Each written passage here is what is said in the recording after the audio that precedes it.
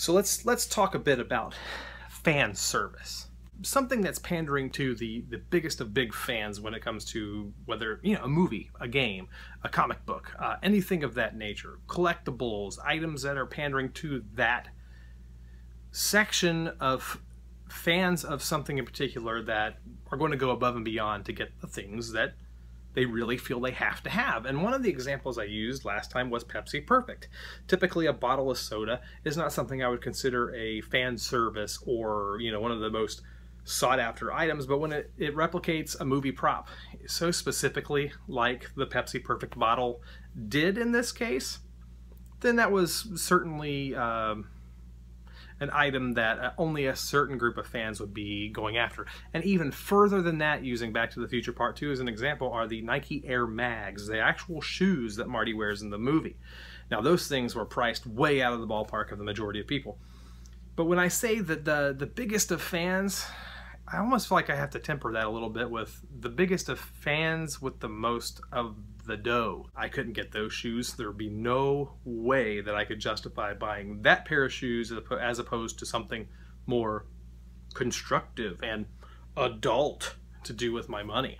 Frankly, I just wouldn't be able to explain it to my wife without dying. So I don't go there, This leaves a bit of a problem for fans such as myself and, folks that are fans of these things but maybe can't reach as far for stuff like that. There needs to be somebody out there for the folks such as myself and probably a lot of you as well. And it has to go beyond the Pepsi Perfects and the Nike Air Mags of the world for movie merchandise. And that's where I kind of had a problem with Ecto Cooler. This should not be anything other than just pure and simple fan service for any fan out there. You don't have to be the biggest fan in the world of something, but you notice the name, you know what it is, you have that automatic recall, or especially with something like Ecto Cooler, especially if you were a child in the 80s, that's going to ring a bell for you most of the time, even if you weren't the biggest Ghostbuster fan in the world.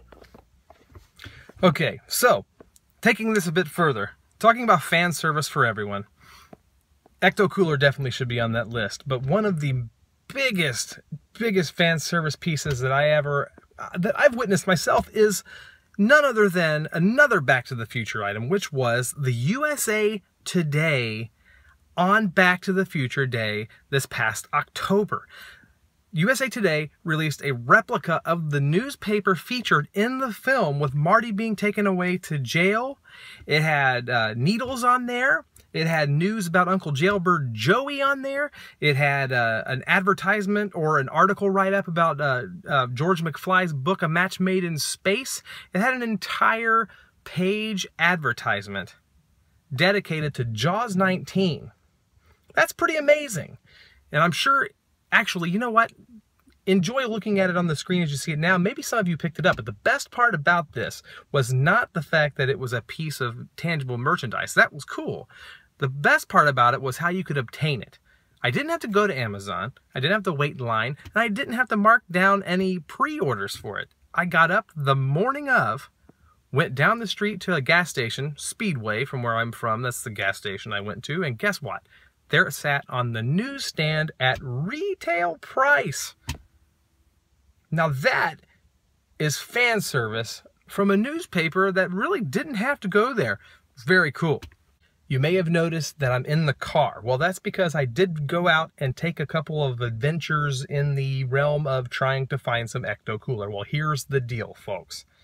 I went to a rave motion picture theater, and guess what? Here it is. I found it. Ecto Cooler in my hand. Now, I did film the adventure that I went on. I'm going to show that to you now. I'm back at it again.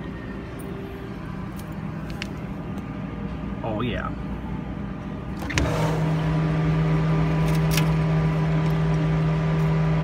We're gonna get you some.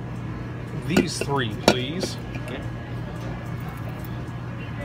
I've been scouring the landscape looking for that. I found it. All right, so having a little tour of the can. It's green, covering the tangerine, and It's got the Ghostbusters branding, but the best part about it is it's a blend of orange and tangerine juices from concentrate and other ingredients. 150 calories per can. Shake gently before enjoying. Perhaps this is a gentle shake. The moment of truth, let's crack her open here. Literally haven't drank this probably since I was like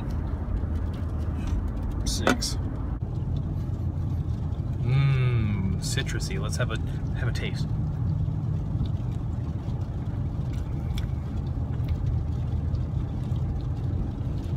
Orangey, but green. So as you can see, it's very similar, but one omission that I'm noticing people are upset about, and I already knew this because I had looked at the can before, but it is notable, and I agree.